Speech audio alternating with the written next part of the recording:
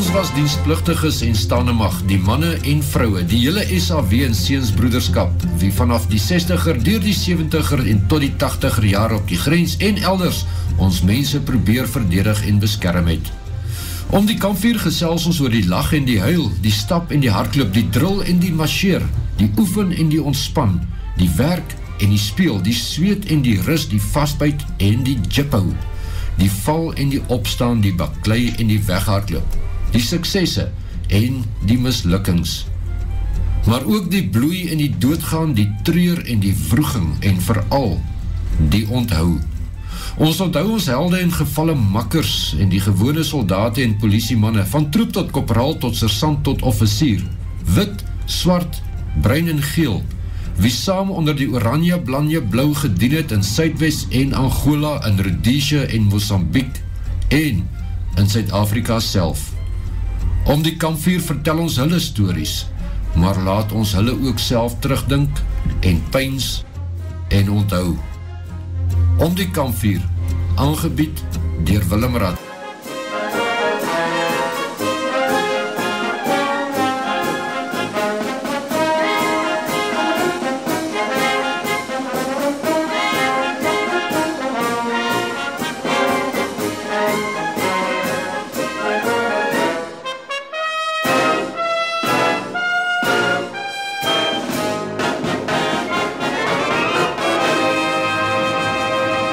Goeienaand luisteraars, ons is weer hier by Om die Kampvuur en vanaand se gas sit daar in P en ons het so 'n bietjie gesukkel om op die lig te kry, maar hy is nou uiteindelik hier.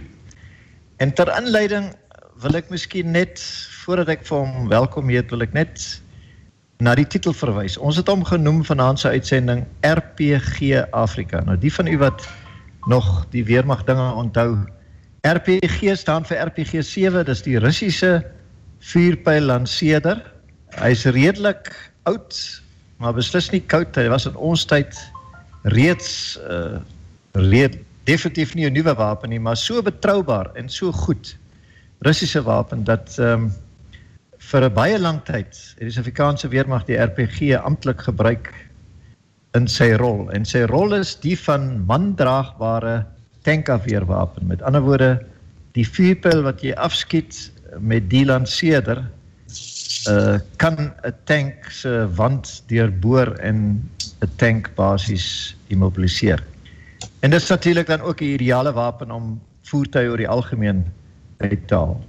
En Rick moet maar later vertel, hy het 'n spesiale plekkie in ons eenheid se annale wat dit aanbetref. Maar ek gaan dit vir hom los om dit te vertel. Net iets nog oor die RPG self. Dit is 'n verskriklik eenvoudige wapen. Dit is eintlik net 'n buis en dan sit jy die vuurpyl wat so 'n lang stert het wat in die buis pas, sit jy hom voorin. En dan het jy 'n sneller meganisme binne in die buis en dan mik jy en jy skiet. En ons het altyd daardie dae in die 70's al het ons maar basies die wapen gebruik as 'n mogge troffe. Jy mik en jy skiet. En ons het nooit eintlik oor die visier, ons was nooit oor die visier geplan nie. Daar was 'n visier en ons het hom gesien, maar ons het hom nie eintlik gebruik nie. Ons het maar altyd geskiet met 'n oop visier. Alwaarvoor jy die visier gebruik het, partykeer was om te bepaal wat die afstand is na 'n teiken toe, want hy het so 'n klein prentjie binne in die visier wat jy oor die teiken sit en dan kan jy sê hoe ver dit is. Maar verder was dit maar 'n verskriklik eenvoudige wapen. En toe eendag daar in Makushi in Zambië na 'n kampaanval, toe tel ek so 'n papier, so 'n boekie op. En wragtig, dis in Engels geskryf. 'n boek oor die RPG, 'n handboek oor die RPG in Engels. Om 'n lang storie kort te maak, toe ons nou terug is en ek lees die ding deur, toe kom ek agter, maar die wapen lyk so eenvoudig, maar eintlik is dit 'n heel, soos in Engels sê, nifty weapon. En dis nogal interessant dat die vuurpyl, as hy nou in vlug is, dan het hy sy eie eienskappe. En as jy nou wil afmik vir wind, sê nou maar die wind kom van links na regs, dan sou jy nou dink, jy moet nou afmik deur na links te mik om op te maak vir die wind. Met 'n vuurpyl is dit presies omgekeerd. Want soos die vuurpyl trek, as daar wind is, dan stoot hy hom omdat hy daai groot vlerke het agter en stoot hy hom in die wind in. So hoe harder die wind, hoe meer gaan die vuurpyl in die wind in. So as jy wil afmik vir wind, dan moet jy wegmik van die wind af. Dit maar net so terloops. Goed, Rick, baie welkom by Om die Kampvuur. Dankie Willem, dit is lekker om saam met jou te gesels weer. En omdat, ja nee, dit was net 'n plesier. En omdat jy Engels sprekend is van huis en ons is almal nog aan die ou Suid-Afrika verknog en ons laat jou toe, ons vra jou eintlik om in jou eie taal te praat, ons verstaan almal Engels en dan is dit vir jou ook makliker. So, my eerste vraag aan jou soos gewoonlik, hoe het so mooi seuns as jy nou in daai lelike horribale SAWN seuns beland? Jo Willem, ek het met matriek geskryf in 1977 en toe word ek vir 'n jaar deferment, toe werk ek op die plaas en 99 was ek opgeroep van Middelburg, Forsyth en gaan ek basics daarso en dan het ek gevolunteer vir die Junior Leaders Course in Oudtshoorn. Want ek het geweet van 3-2. 3-2 in daai dae was baie geheimig en alles. Maar ek het 'n pel wat in die unit was en hy het my vertel 'n bietjie wat aangaan daar. So my goal was to end up going to 3-2. So I went to Oudtshoorn and I did the Junior Leaders Course and in about October 79, Falcon and Pep van Zyl, I think it was Pep van Zyl, Sergeant Major Pep van Zyl came down to Oudtshoorn and they recruited volunteers. Well, of course, I was first in the queue and I put my name down and anyway was selected to go, and with 70 other blokes, we ended up flying up to Rundu, and there we landed and were welcomed at the Rundu airport by Sergeant Major Pep van Zyl. It was October, so it was the end of our winter or whatever, and Bliksem, when that C-130 or 60, whatever it was, the back door opened and that heat hit us, then we knew, ja, hierdie plek is warm. But yeah, so that was the start of my military career, Willem. Yeah, and then the first place you went to was probably Buffalo, eh? Yeah, well, obviously we were welcomed by Sergeant Major Pep van Zyl, and Falcon was there, and they told us more or less what's going to happen, and then they put us on Kweefuls, and we drove, 200 kilos or something from Rundu to Buffalo, and we ended up getting to Buffalo just before sunset. Yes, and I'll never forget driving through the gates and seeing the troops, and they obviously all knew that we were new guys, and they put on a big show, and then we drove down towards the river where the ops tent and the admin area used to be, and they offloaded us there. And the feeling of being in the unit, was just unbelievable, man. It was like a dream come true, but we still weren't members of 32 because there was still a lot of things that we had to do to get in. But anyway, we got there and they put us in tents and they welcomed us, and we had a beer or two, and I think they had a braai for us. And we spent the first week in Buffalo doing orientation and acclimatization, where we didn't do too much physical stuff because of the heat and getting used to the environment and that. And where we did small courses like radio and signals, basic medical aid for gunshot wounds, a little bit of navigation skills, etc., etc. And this went on for a week, and then we had to do selection. And Pep van Zyl was the selection leader, and he was helped by Charles Muller and Jim Ross and Piet Fourie and Swart Piet. Zach Garrett was there, Gavin Mon, and then a whole lot of other oaks from one recce from Fort Doppies came and also helped with the selection. I can remember Peter Bowles was there, F.L. Smith was there, but anyway, yeah, so at some unholy hour of the night, the 2 shots rang, bang, bang, and then we had to form a toura outside our tents, and they marched us to the troops, Manasi, where the pre-rev started, and yassi, that was a lot of fun, eh? Because nobody knew what was going on. We were just shouted at and told to do press-ups and run, go and get sticks this long and that thick, and you didn't know how thick and how long it was, but you just had to run. And yeah, they kept us awake all night, and then they put us on Kampvuur again, and they took us somewhere blindfolded, and they dropped us off, and that was the start of selection.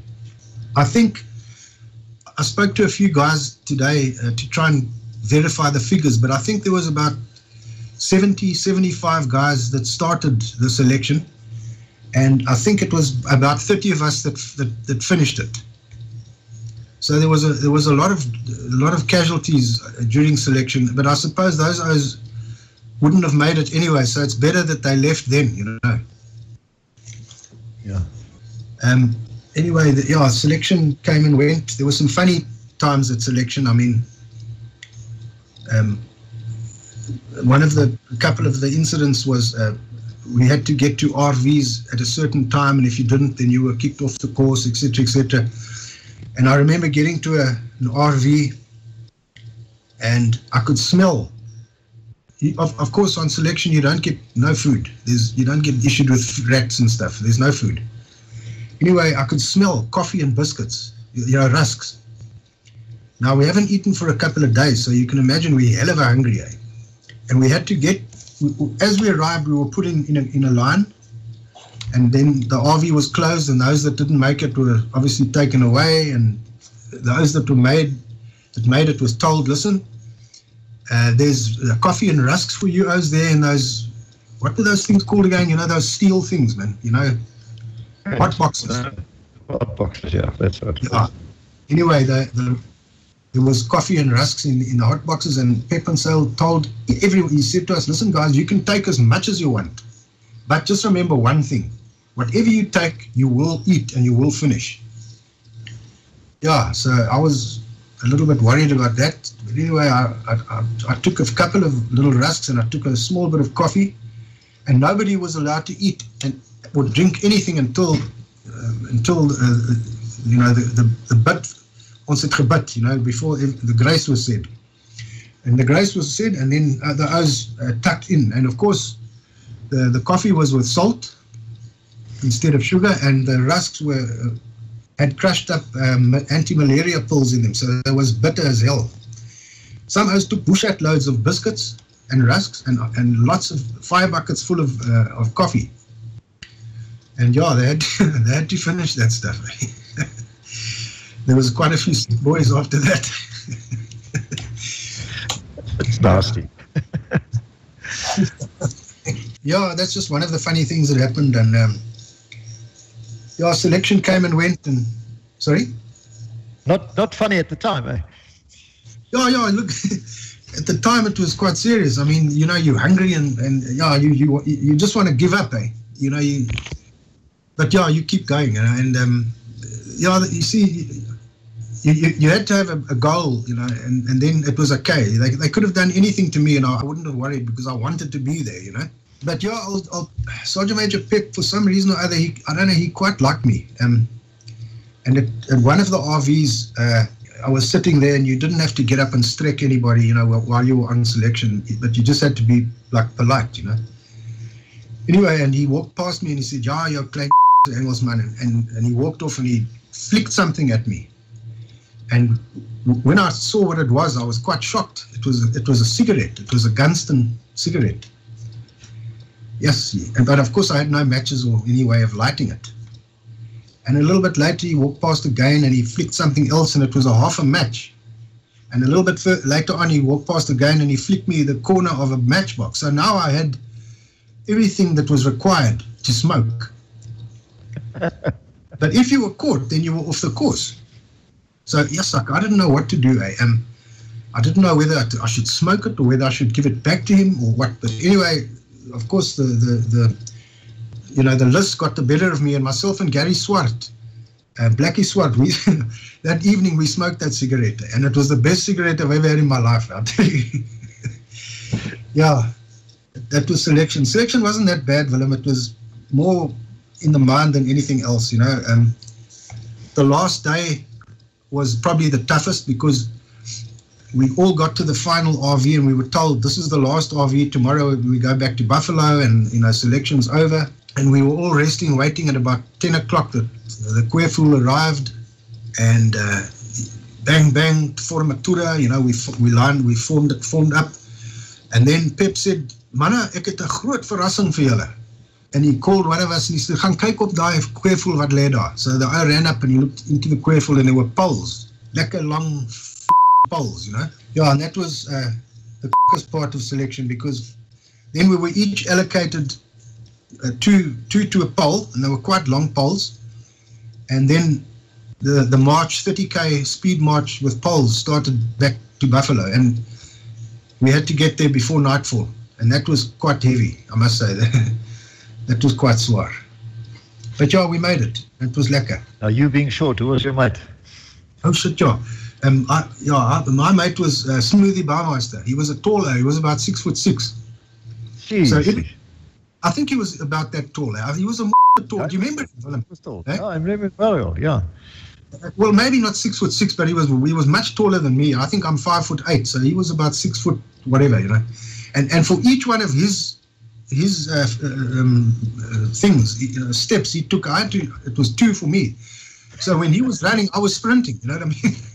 And you had to carry more weight because the pole was going downwards. Well, as well. Yeah, so that was us, myself and Smoothie.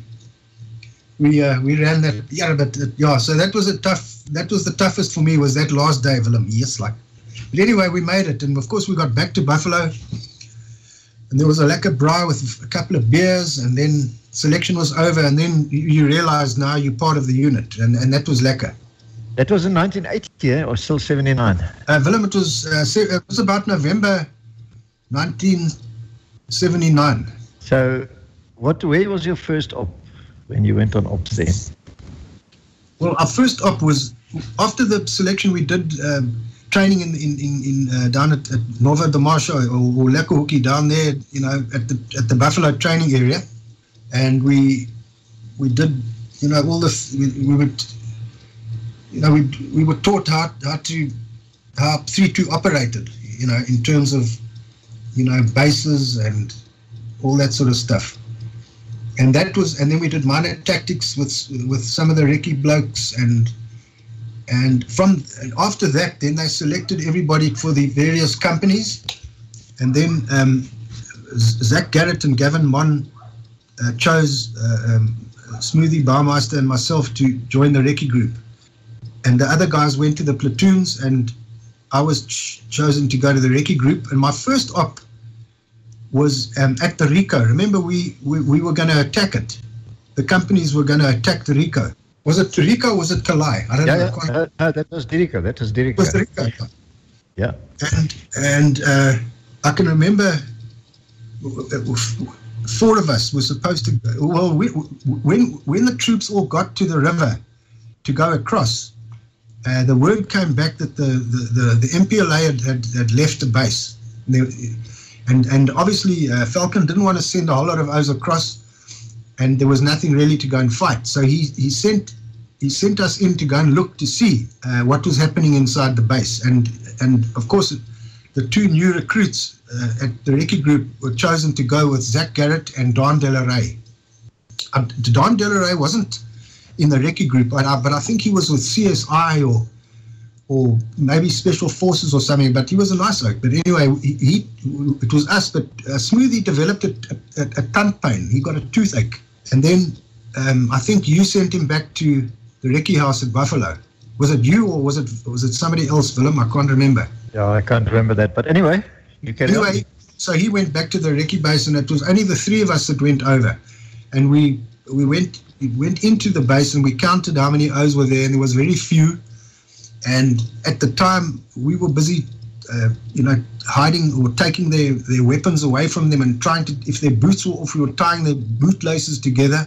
And then one of the people woke up and saw us, and they okay, and they started shouting and that. And then we took off down the hill towards the river with gunshots and all that stuff after us. And when that happened, Willem, then I realized now I'm really in the real thing. This is not a joke anymore. This is serious stuff. And ran, and we got away, and we dog-legged and all that stuff for the rest of the evening, and we hid in the thicket of the bush for the rest of that next day, and we could hear them looking for us. Yes, and I was worried. I tell you, I thought to myself, my first op, and I'm going to end up in an Angolan jail. But yeah, they didn't find us, and later that night they came and took us across the river with the rubber duck, and we went back to Buffalo for the debrief. That was my first op. That was quite a hairy op. It was an interesting op. And then, Rick, what happened then? Oh, yeah, then Willem, you will remember as well, at the same time, just after that, well, obviously the troops never went and attacked that base because it was not worth it. And then, yes, the Alzheimer's is bad, but I remember I didn't get to see Mahoney for a long time for many weeks, because just after that op, you and most of the other recce blokes ended up coming back to Buffalo, and we ended up staying in the recce house right at the end of the lines. Remember that house? Yeah. On the and the reason why we did that was because we had to do a practice run with clippers to blow a bridge, and that bridge was at either Kalai or also at the Rico. I can't remember. I think it was at Kalai, that bridge. It was at Rico. It was a bridge across the Quito River. But down river, yeah. It's downriver near Dirico. That's right. It was there, yeah. It was not at Dirico. That's right. It was just past there. And you taught us, because none of us had ever used clippers before, but you'd had the privilege and experience of working with them before. So you did it. You gave us instruction on them, and we practiced to go and blow that bridge.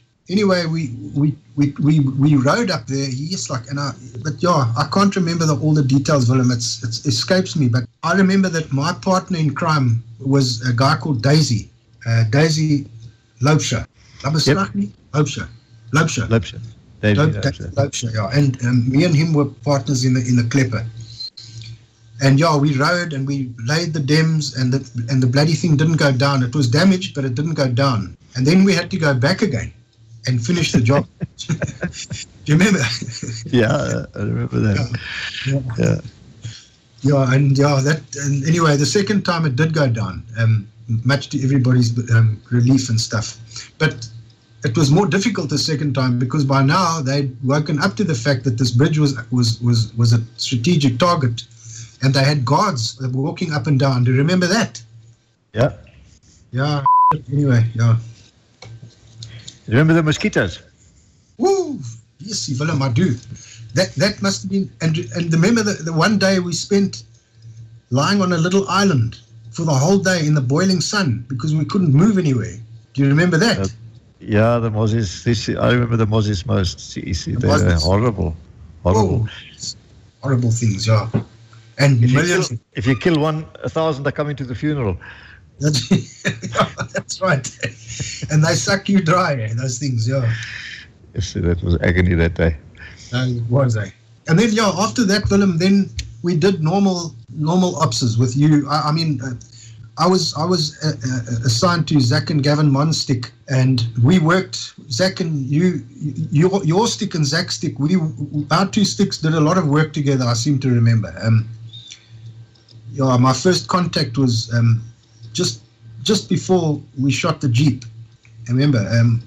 I can't remember the area where it was, but we were in. I think it was in Nana, and they flew us in towards the end of the day. The Pumas dropped us, and we walked a bit, and then we walked some more, and then the next minute there was a contact, and we shot one of them, and we walked a little bit further after that, and then we heard the Jeep coming, and we just missed doing the immediate ambush, and he drove off, and then you said no, he's going to come back again. So we laid another ambush, and he came back just before it got dark, and I remember Gavin or Zach saying to me, Rick, go further. Yes, and I didn't want to go too far away from everybody, and I was a bit bang. And anyway, they pushed me further and further, and eventually I said, okay, I'm staying here now. And it was just, I could see nicely, it was a clear It was clear for the vehicle, and there was nothing in front of me. And I heard this thing coming down the road it came. And then I saw the lights, and then I saw it coming around the corner, and I saw the 2 lights.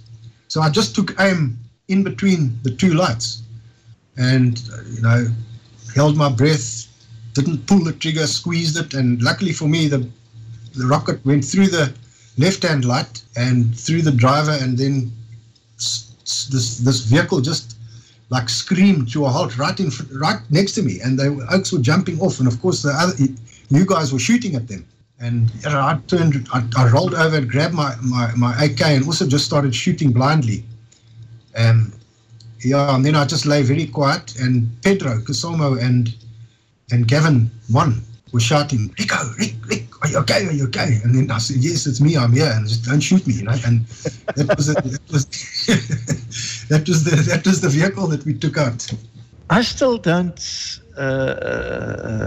know, can't remember what was on that first vehicle and what was on the way back. I remember someone saying that there were Cubans on it when it went past us first, before it came back.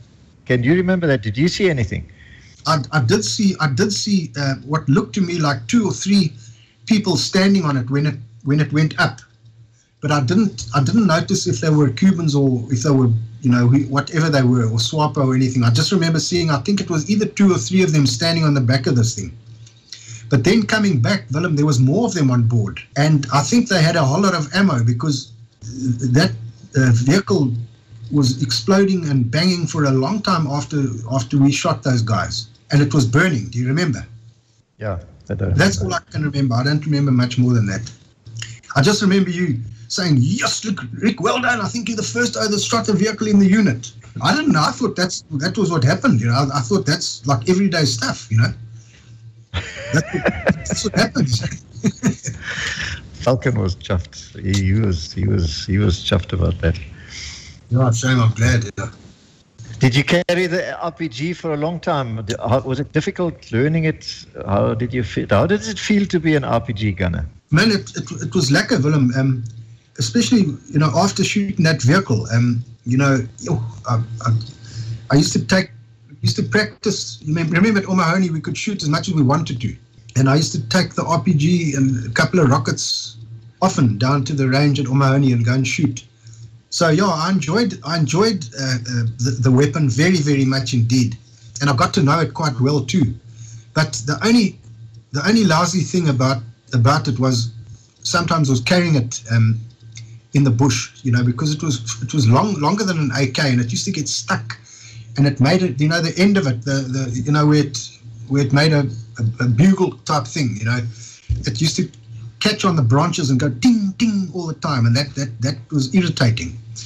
But as a weapon, it was superb. It was the best day. And if you shot an RPG towards the enemy, they ran. Yeah, that even against infantry, the troops loved the RPG. They shot it at infantry. They just couldn't care. They just shot it. Yeah, they loved it. They loved it. Yeah.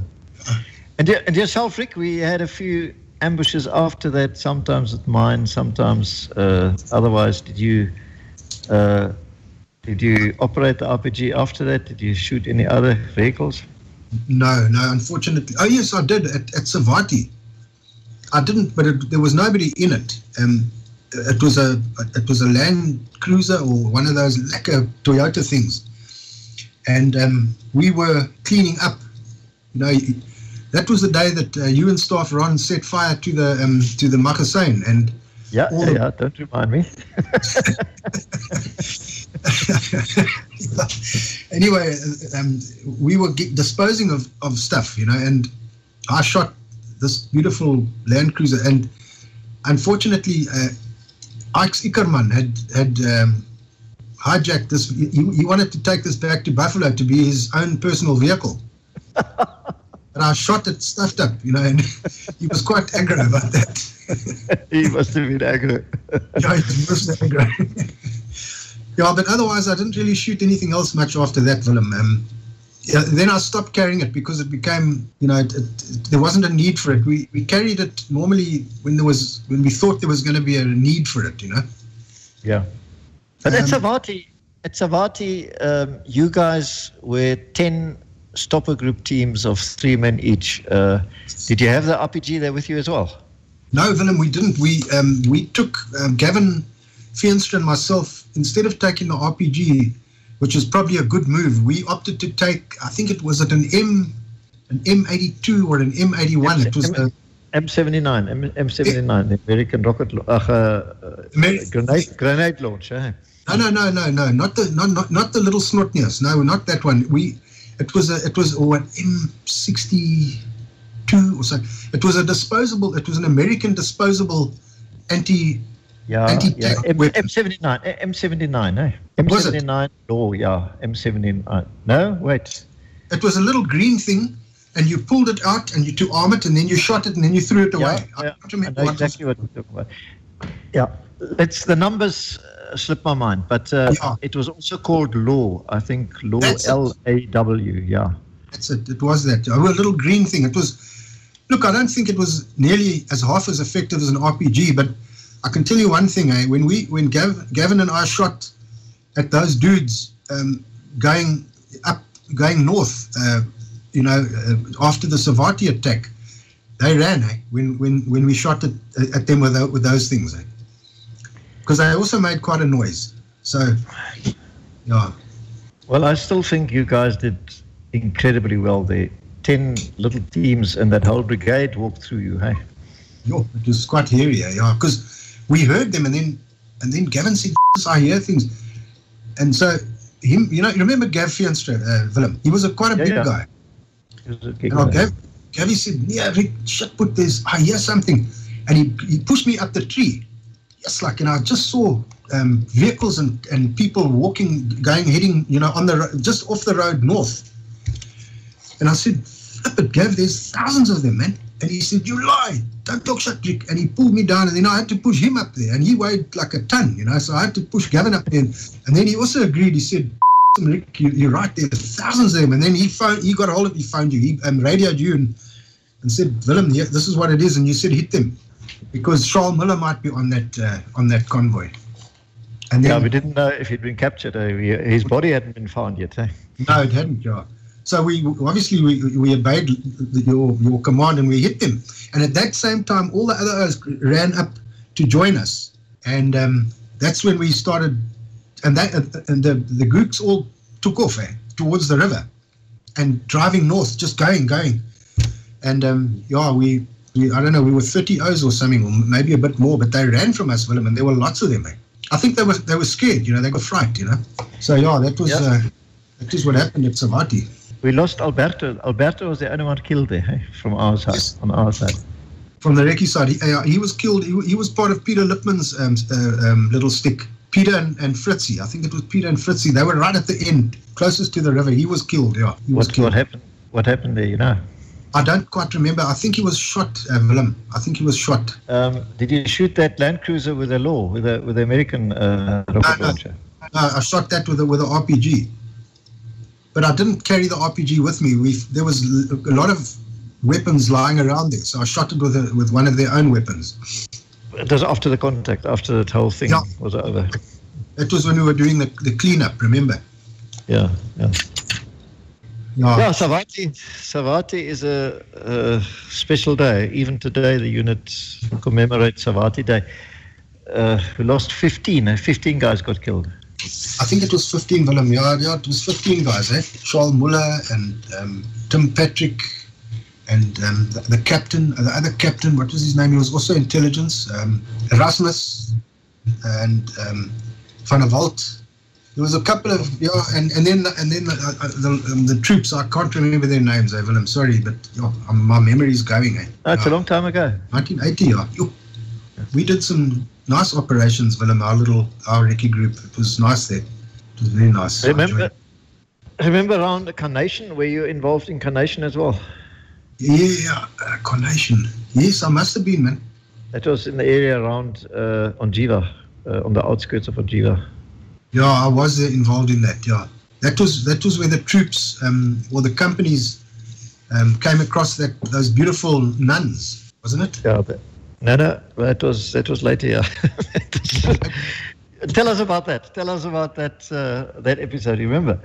Man, I wasn't there or anything, but I remember hearing it. And I laughed. The Oaks. I don't know which. Was it golf? Was it golf company or anyway? I don't remember which company it was, but it was also near Onjiva. And I think it was. Anyway, it was. I think it was Nella. Nella was in charge. Or Nella, yes, Nella. And Blackie Swart was also involved in that. I think, wasn't he? I don't know. But because Blackie was Nella's platoon sergeant. Anyway, they compromised this Land Rover and they stopped it without shooting it, and they held it up and they said, get out, and out of this Land Rover climbed two beautiful nuns. I mean, you must remember now, the O's had been on ops for 6 weeks and they hadn't seen a pretty woman for months because they'd been living in Buffalo, and there were these beautiful nuns, so they couldn't believe it, you know what I mean? Oh, I'm glad I wasn't there. Yeah, but there were other vehicles. I thought you were involved in that as well. There were other Land Cruisers or Land Rovers that were shot out on the outskirts of Onjiva. You can't remember any of that? Not me, Willem. No, not me. Must have been John Boats there. Okay, Rick. And otherwise, what do you remember of your time in the unit? Anything funny that happened? Man, I do remember this one story that I heard, and it involved Sergeant Major Pep van Zyl again, who to me was an absolute legend and he was my hero there. I mean, he was just everything that you would imagine a soldier to be. He was it. But the story goes like this: it was these two sergeants came back from a long operation and they went up to the mess for supper, and they had a few drinks, ate supper and had a few drinks, and at about just before 10 o'clock, Tolly the barman rang the bell and he said, "Ding dong, final round." And these two thirsty sergeants said, "Bullshit, you're not closing the bar, buddy. You better, if you want to stay alive, you better make sure that this pub stays open for as long as we want to drink." Anyway, this kind of behavior was regular, except when there were senior officers and senior NCOs around. Anyway, Tolly sort of kept the pub going, but unbeknown to the two thirsty sergeants, sitting under the dartboard in the shadows, gently sipping on his rum and coke, was Pep van Zyl, Sergeant Major Pep van Zyl, who heard what these two O's said to Tolly the barman. So he called him over and he said, "Yes, like, julle manne wil syp vanaand, ja. Ja, Samayora, ons is terug van ops en ons is dors en ja. So he said to Tolly, "Get rid of everybody in the pub." And Pep chased everybody out the pub, told him to go home. And when everybody had gone, he said to Tolly, "I want 3 bottles of red hot rum and I want 6 cokes." Now, if you can remember, the cokes that we used to drink in those days were the little cans, that you get. I don't know, was it a 300ml or 330ml coke?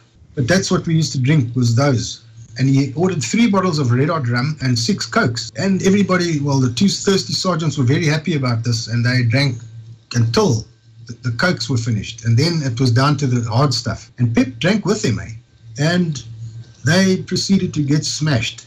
Obviously, if you drink a bottle of rum, you're going to get smashed. Anyway, they drank, and 2 o'clock, 3 o'clock in the morning, they finished, and Pep said, "Right, you got to go home now," and they were drunk. And he had a little bit of mercy with them, so he said, "Okay, you can use my Gary."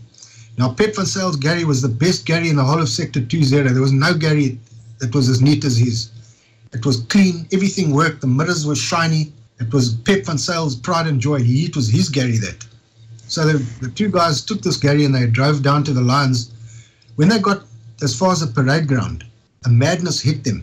And I don't know what they think they were doing, but they started doing reckless handbrake turns and, just general misbehavior, and it got worse than that. One of the O's decided he wanted to hear glass breaking, so he started kicking Pep's mirrors, and they broke the windscreen, and yes, they broke all the glass. They took it got to their house, realized what they did, and hijacked a junior driver and told him to take it back to the mess.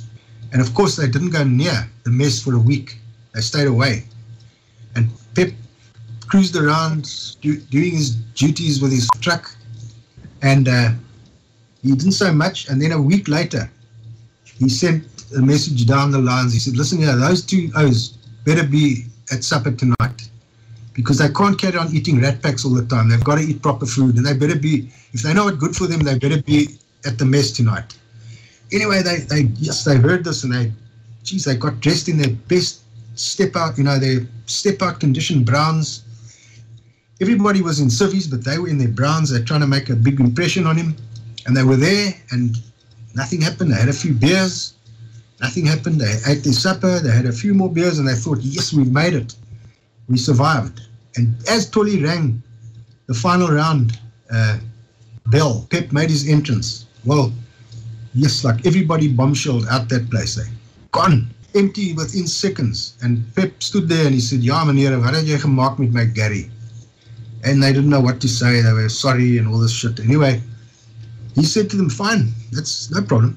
He said, there's one thing though.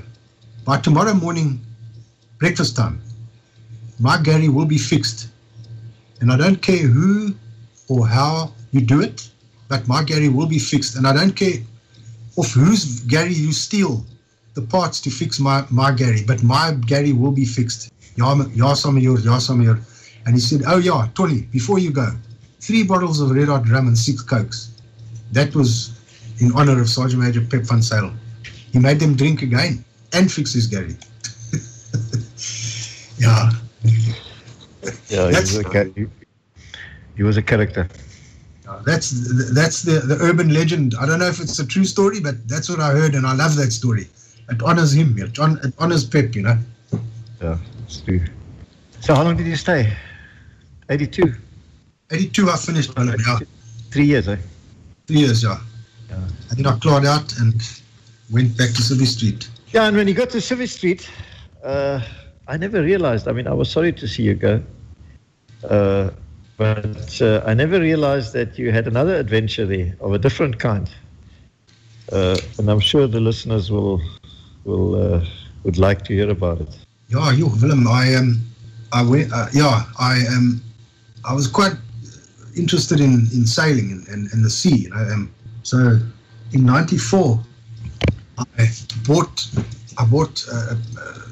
a share in a yacht with an oldish man and his family. I didn't have much experience in sailing big boats. I'd only sailed Hobie Cats, which is a small twin-hulled, fast little boat that you sail, in the bay, But I did have navigational experience and common sense.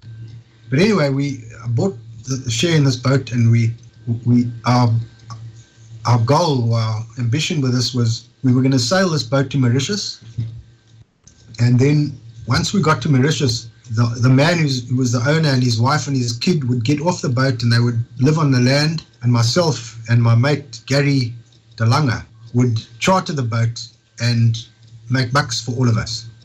Day cruises, sunset cruises and that sort of stuff. And yeah, that was the plan. And this guy was supposedly an old sea dog from way back. He was a guy from Belgium. He was a Belgian guy, and his name was Willy de Nys. And his yacht was a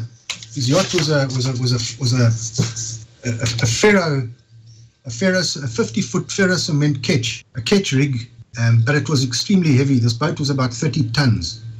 Anyway, we headed off towards Mauritius, and in hindsight, the best way to get from Port Elizabeth to Mauritius is to sail in a southeasterly direction until you get the trade winds, and then you turn north and you go up to Mauritius. But this guy knew it all, and he told us to head in a northeasterly direction, just south, just on the southern tip of Madagascar, to head. So in other words, a direct line from PE to Mauritius. You'll see, Willem.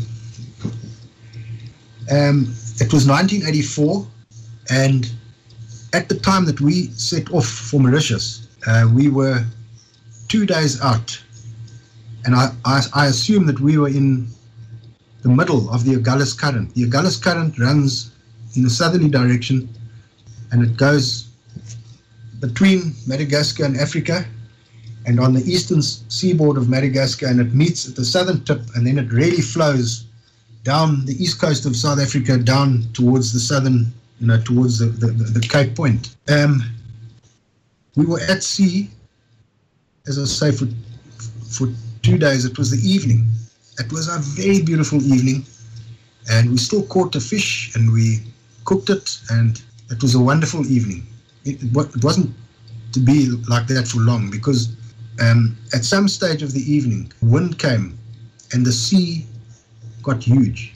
And we, myself and Gary de Lange, sailed that boat for that whole night, the whole of the next day, and the whole of that next night until the following morning. Both of him on one side of the wheel and myself on the other side of the wheel, and we would just shout, left, right, whichever way we thought the boat had to go. Because when you got to the top of the swells, you'd look down. It was a full moon as well, and the wind was howling. It was unbelievable. And it looked like you were on top of a high-rise building, and you would sail down into the trough of this wave and then up the other side again. If you took a line that was too steep, that boat would broach. In other words, it would go nose first into the bottom of the swell and turn over. That was the fear that we had. The so-called skipper of this boat just went to bed and left it up to us to sail this boat, which we did.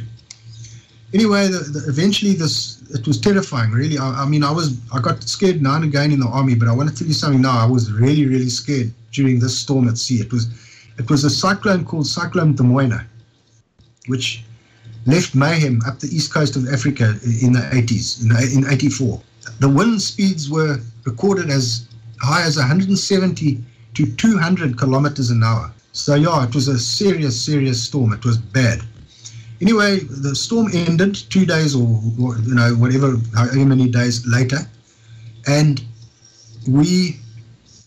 I saw him. I looked and I saw that we were not near, we were quite far away, but I saw mountains. And yes, I said to myself, look, those mountains look like the Swartberg, because we did Fastbait 5 in those mountains, and they look very, very similar to the Swartberg mountains. And I said this to him, and he said, no ways, never, no, we're near Richards Bay, man. Jesus, there's no ways we're near George. I said, but I want to tell you something now. Those mountains look to me like the Swartberg. No, it's impossible. And he was getting aggressive.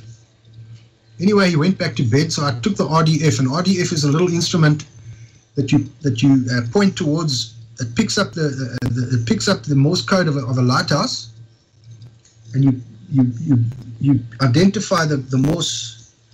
You identify the lighthouse.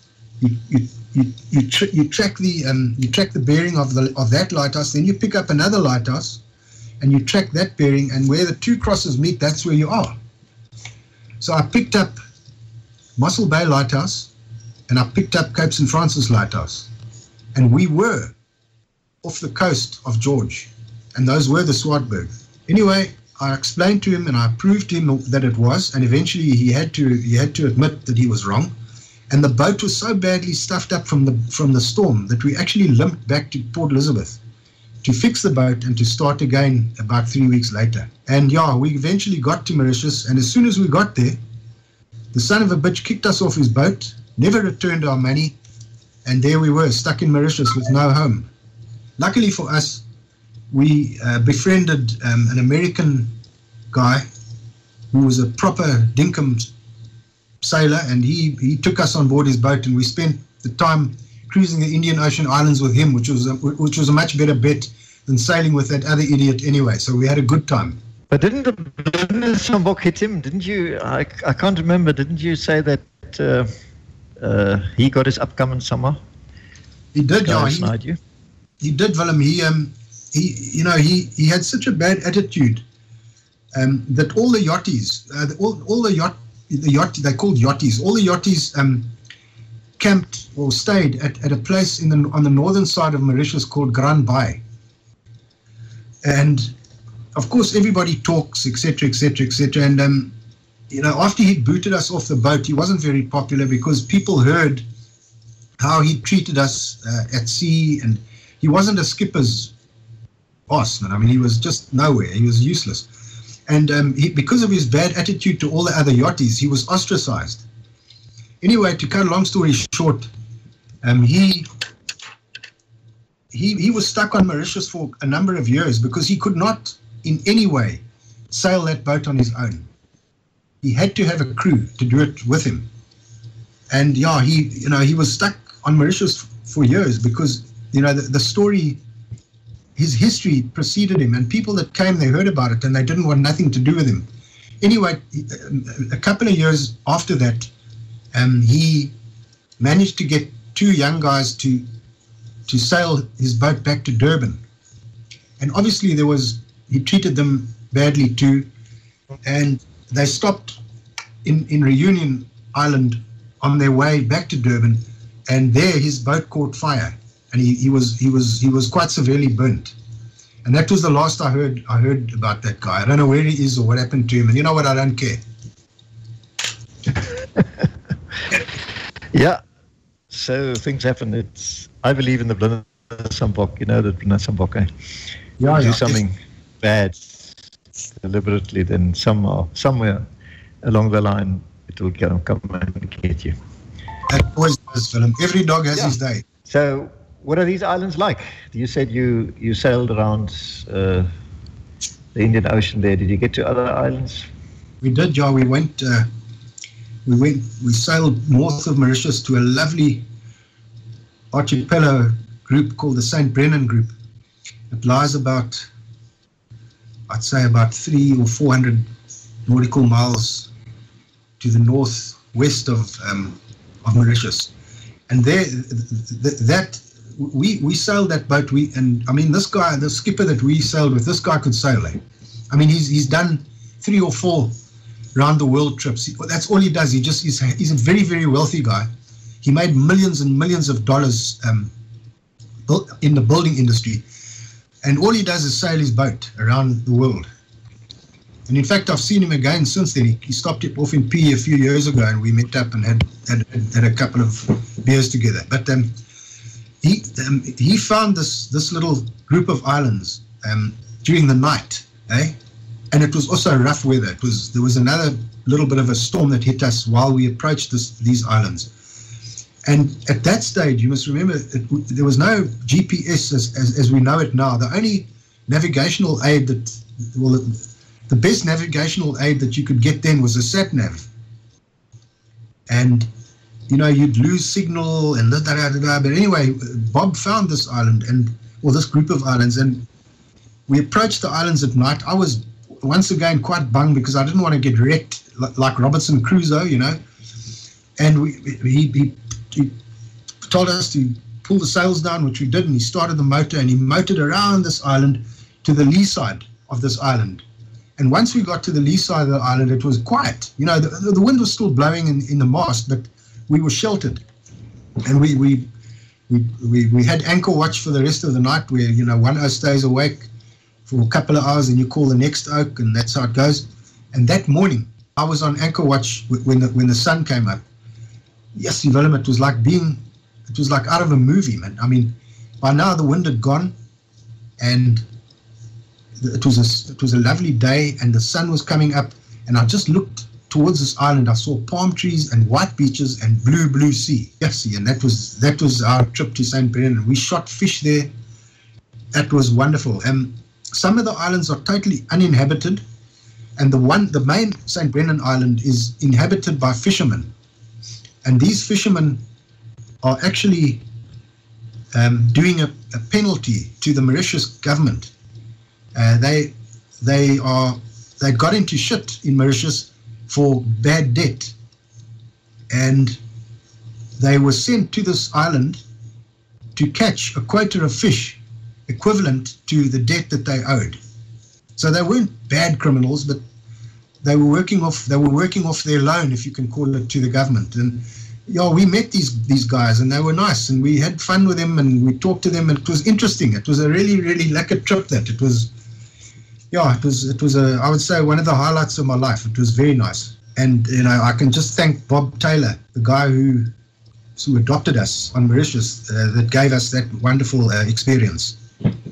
And did he get you back to South Africa at some stage? Yes, no, we had to. Well, he had to keep. We spent 3 or 4 months in the Indian Ocean islands, sailing from island to island, and then back to Mauritius, and then back to Reunion, and then from Reunion back to Durban, and we sailed from Reunion to Durban, and we actually broke the record from Reunion to Durban. 5.5 days. It's quite fast. That's fast. That's moving it. I mean, we had the spinnaker up most of the time, and that boat was cruising at 16, 17 knots. So, I mean, it was humming. It was beautiful. Yeah. So that was also a very nice highlight. Yeah, but as I say, this guy could sail. He was a real dinkum sailor. He knew what he was doing, and with him at the helm, you just don't have no worries. After that, you never went back to the sea. You just didn't want to. No, I did. I sailed for many years after that. I was a crew on a boat here in PE, and we won many races. I've got lots of trophies to prove it. But then it gets a bit much, because every weekend you are obliged to go on a Saturday, and then you race on a Sunday, or you race on a Saturday and then you've got to work on the boat on a Sunday. So it becomes a bit much, and you don't have much of a life except working on the boat and sailing. And then I had too much of it, so I realized, wach now, I'm going to go fishing now. So I stopped sailing, and I haven't sailed again for a while. I miss it, but I made that call. So you went fishing? No, just fishing off just normal fishing, trout fishing and river fishing and that sort of stuff, instead of sailing all the time. That's not as your main occupation, No, it wasn't, Willem. Now, Rick, another thing I want to ask you is, you've been in PE most of your life, and there's a strong veteran community there, and from what I see and hear and experience myself when I went past there, there's a lot of different units, and a lot of listeners are veterans as well, or got to do with veterans. What's it like? What's the what would you say is the is this veteran thing? Is it something that's only come up the last few years? There's interest in the border war, in our defence force, or what do you think? Yeah, Willem, that's a seriously interesting question. In the last number of years, I would say from about 2010, there has been a remarkable interest expressed in the SADF and in certain units of the SADF. And I must say, our group of pals here in the Eastern Cape, we started the 3-2 VA here in PE with 3 guys: Nico Groenewald, myself, and Meis van der Westhuizen. And because we were such a small group of people at that time, we invited our pals, Floppy Lutz and Neil Wallace, to join us, because having a skouerskier with 3 O's is lekker, but I mean, the more the merrier, And those 2 guys were SAF pilots. They were chopper pilots. Anyway, from there, Willem, it's just grown and grown and grown. And I mean, now the 3-2 VA, the PE 3-2 VA, we must have at least 35 members that we've dug out the woodwork. And we have numerous chopper guys that have joined us as well. because a lot of the SAF guys that bought their way out of the Air Force after the war or whatever, ended up working for SA Airways. And these guys can live in any city they want to, because if they put their uniforms on, they jump on a plane, they don't have to pay, they get a ride up to Joburg where they have to work from, and happy days, and vice versa, coming home again. So there's a lot of ex-SAF guys that live in PE, because PE is a lekker place and they like it here. So yeah, we've got a good bunch of guys, 6-1 Mech. We've got a couple of SAS guys, Rhodesian SAS guys, and I think you know them. 3-2 guys, Recce guys, and Air Force guys, and we're a good bunch of guys. We have fun together, and it's lekker to meet. We meet up at least 3 times a year, where we have a braai and we have beers and we talk, and it's nice. Yeah. And as you said, P is a lekker place. Say again, Willem? Sorry. As you said, P is a lekker place. That's a lekker place. Yeah, it is. It's friendly here. Yeah. Yeah, you must watch out. Just now, the whole of Paris is going to go in convoy and come and visit you. That's lekker. They're welcome. They must come. We'll show them what it's like here. Okay, Rick. Thanks very, very much for coming to join us. And I think having told us the story about the sea, we normally close off with honoring someone from those days, and I think maybe tonight we'll do it for all those who served on the sea, because we had a Navy, we had 1 or 2 guys already speaking to us on this program, and let's think of them, because to be quite honest, when I first heard your story about that boat, I don't know what I would have done. I would have probably crawled away in a corner and dingus on myself. That must be horrifying, as you said, more scary than any bush experience. So, thanks very much, Rick. And if you want to say something to the listeners, especially to the younger ones, what do you think, what did the SADF do to you? Was it a bad experience, good experience? What do you think? No, Willem, certainly, if I could give any young guy any word of advice, I would say that doing a couple of years in the army is definitely worth it, and there's nothing wrong with it, and it's something that you'll always remember for the rest of your life, and you build friendships there which can never be destroyed. And Willem, thanks for having me, and it's such a great pleasure to speak to you, and I hope that the audience liked our stories. Thank you very much, Willem. Thanks, Rick. Thank you, and let's close off. Cheers, Willem. Thanks.